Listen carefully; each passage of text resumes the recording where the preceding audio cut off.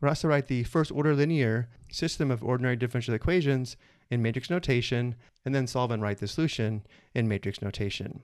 In this lesson, we learned how to write a vector equation for a system of differential equations in the form of x prime of t equals p of t times x of t plus f of t, where x prime of t, x of t, and f of t are all vectored valued functions, and p of t is a matrix valued function.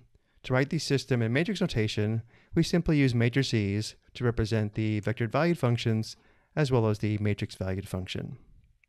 Our system is x1 prime equals 2tx2 and x2 prime equals 2tx2.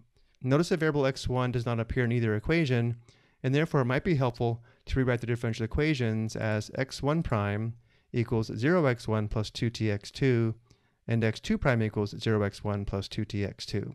This will make it much easier to determine the matrix for p of t. And now to write matrix notation, we write x1 prime and x2 prime as a 2x1 matrix, and then p of t is going to be the 2x2 matrix with entries 0 and 2t in the first row, as well as 0 and 2t in the second row. And then x of t is going to be a 2x1 matrix where the entries are x1 and x2. So this is the matrix notation for the system of differential equations. It is common to replace the 2x1 matrix with x1 prime and x2 prime with just x prime or x prime of t, and also to replace the 2x1 matrix with x1 and x2 with just x or x of t. But again, because it's strictly asking for matrix notation, I would leave it in this first form. Now we need to solve the system and write the solution in matrix notation. Looking at the two differential equations, we can solve x2 prime equals 2tx2 using separation of variables. Let's start there. Separating the variables, we have 1 divided by x2 dx2 equals 2t dt. Next, we integrate both sides of the equation. On the left, we have natural log absolute value of x2 equals on the right 2 times t squared divided by 2 plus c, which simplifies to t squared plus c. Next, we exponentiate both sides of the equation with a base of e.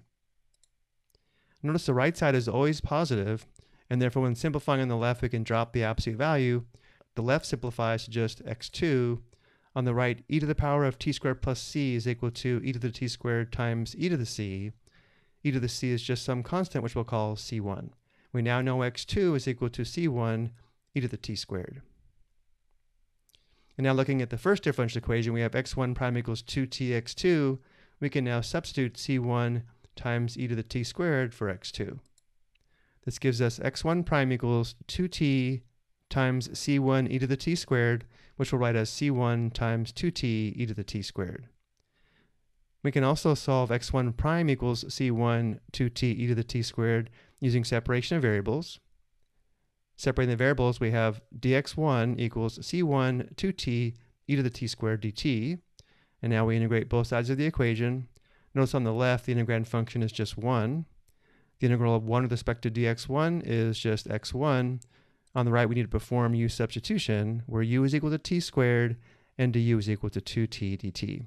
Notice on the right, in terms of u, we now have just the integral of c1 e to the u du, which gives us x1 equals c1 e to the t squared plus c2, where c2 is the constant of integration.